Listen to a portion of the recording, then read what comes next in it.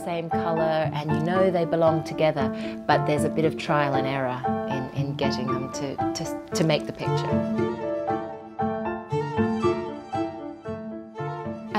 The True History of the Mudman, the book that Raymond Blythe, my character, has written, it came to me very late in the game. I had its title and I knew that it was going to be fundamental to the story and the outcome of my novel.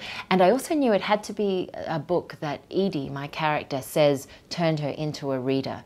And of course I have books like that from my own childhood. The Enid Blyton's The Enchanted Wood was the book for me. But I wanted even more than that, for it to be a story a bit like Peter Pan, where generations of children have grown up reading it and pantomimes are put on, and it goes on to be more than a book and become part of the cultural fabric.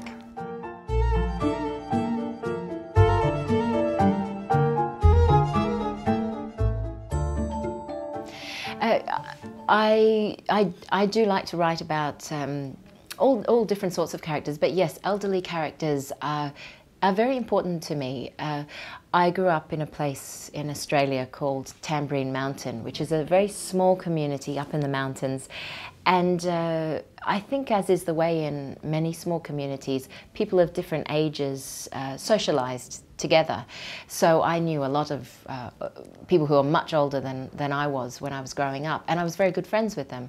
One in particular, an elderly gentleman who was in his 70s when I met him when I was 10, became a very good friend of mine. He was a drama teacher. I took drama lessons from him, and he'd been a director and writer for the BBC in Wales. But he was fascinating, and we were such great friends that it taught me very early on that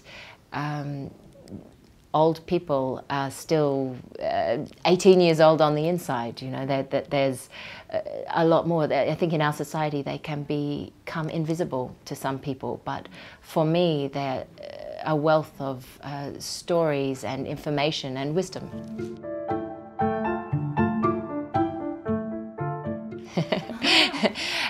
The structure of the book is very important to me. I actually get a lot of pleasure out of putting the pieces of puzzle together. And I grew up reading mystery stories and crime stories, but mystery in particular. And I still think of my books as mysteries. And I think when you're trying to make a reader think one thing when actually you're going to do something else, you do need to put some planning into it. And I have many times when I think I'm going in the right direction and it doesn't work, and I need to find another piece of the puzzle.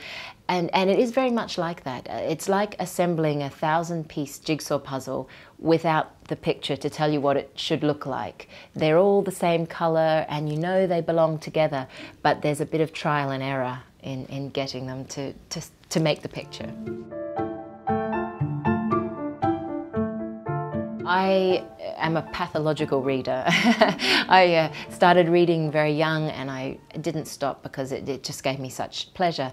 And I read very eclectically. I read a lot of non-fiction these days for research, but also for interest about people and places and very varied topics.